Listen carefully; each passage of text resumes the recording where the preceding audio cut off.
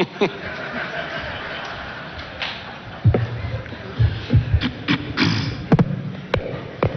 am not as short as you think I am.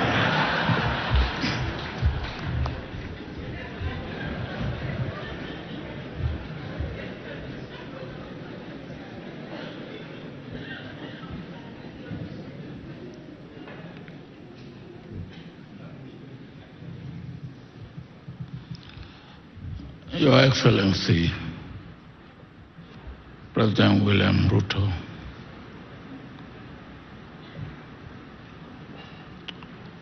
the President of the Republic of Kenya, Your Excellency, President Museveni, the doyen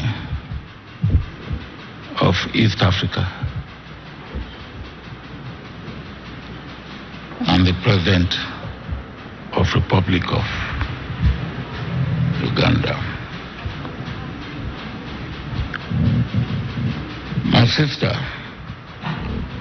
Your Excellency, the President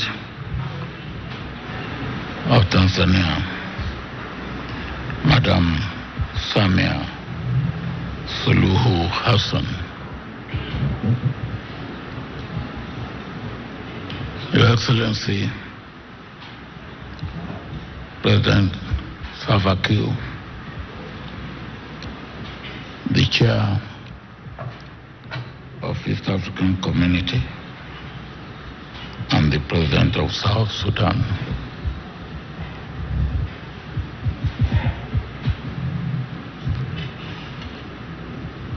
My dear colleague, General representing the President of Burundi, and my dear colleague, General representing the President of Rwanda.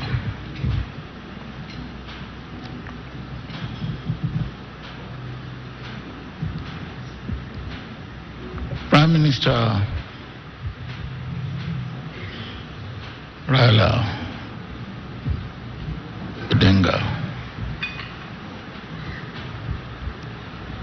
my friend, my brother,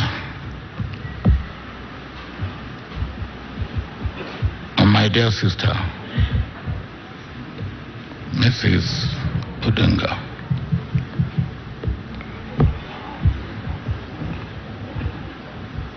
My dear colleague, President Kikwete, when you came in this morning, you wanted to sit where there was a flag. And I said to you, you and I are now men without flag.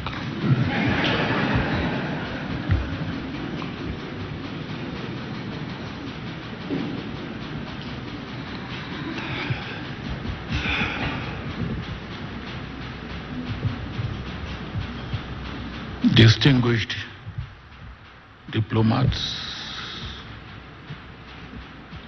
distinguished brothers and sisters from Africa,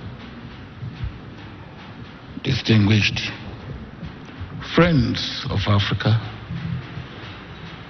distinguished ladies and gentlemen.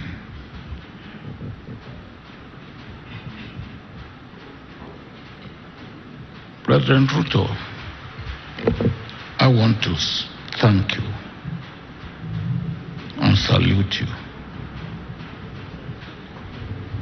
because what we are doing today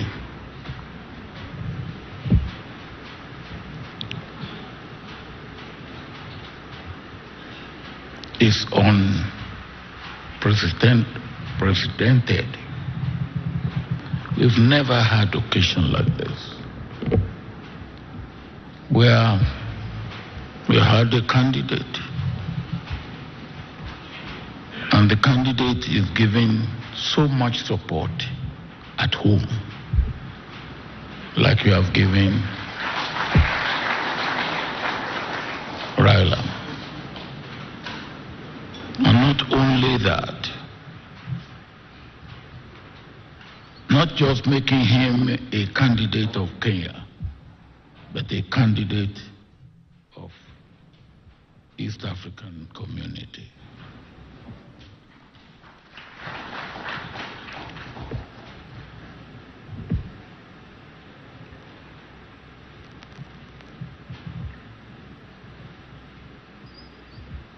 From what you have said and what Raila himself have said, we need a person at this critical stage of our development in Africa. But at this situation, the present situation of the world, where we have a fractured world, a world ridden with conflict and wars. Some experts said we now have 57 wars going on in the world.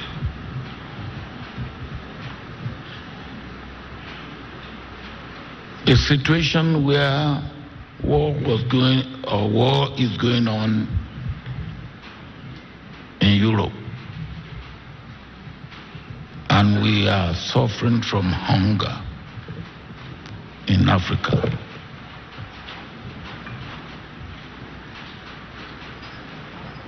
A situation of insecurity, instability, unpredictability.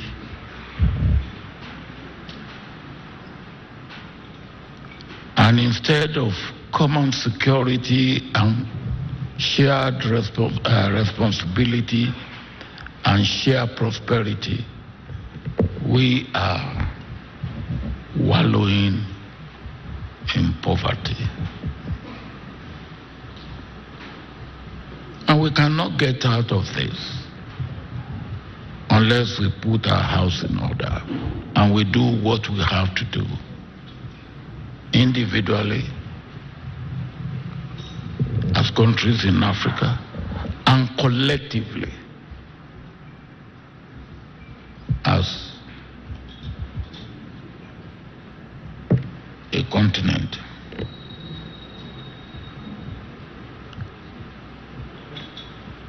Prime Minister Raila said we will have AU visa.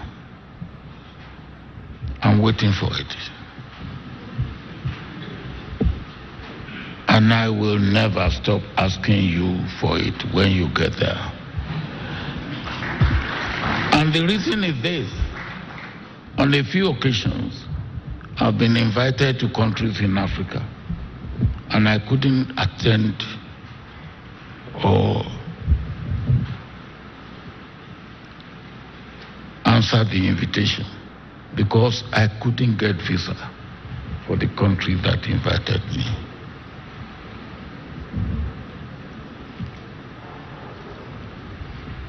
And as you rightly said, 35 visas to go through Africa.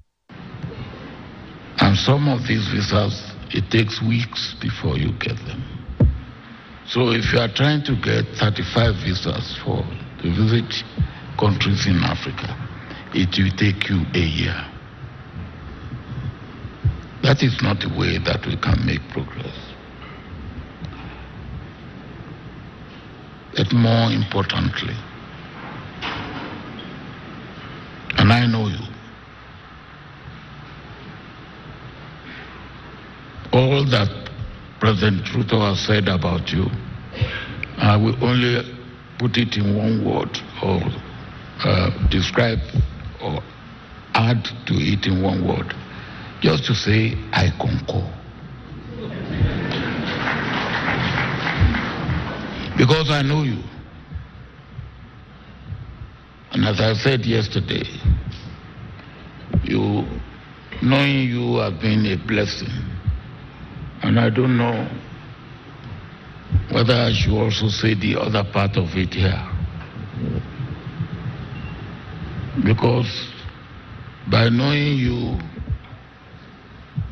as far back as the beginning of 1990s,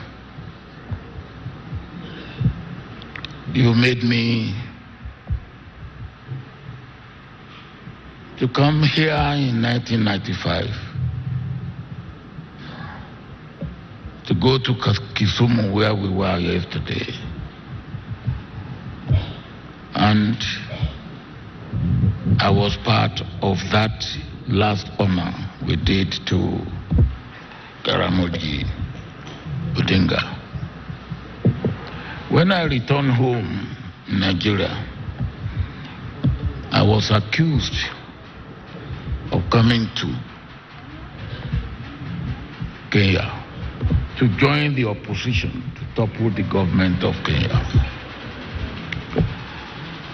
And I was also accused of planning coup in Nigeria that landed me in prison.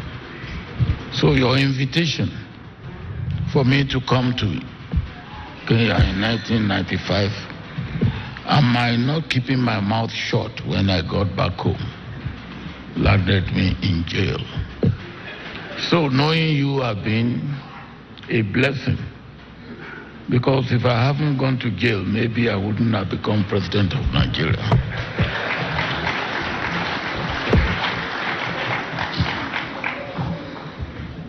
But President Ruto said, you will be making Africa proud and powerful. You are right, Mr. President. You will do more than that. You will make Africa proud. You will make Africa powerful. You will make Africa peaceful. And you will make Africa prosperous. We need it all. But you can count on our support. And you have seen it here. But what is going on today here also means extra responsibility on you and extra responsibility on us. Because if we have supported you and you get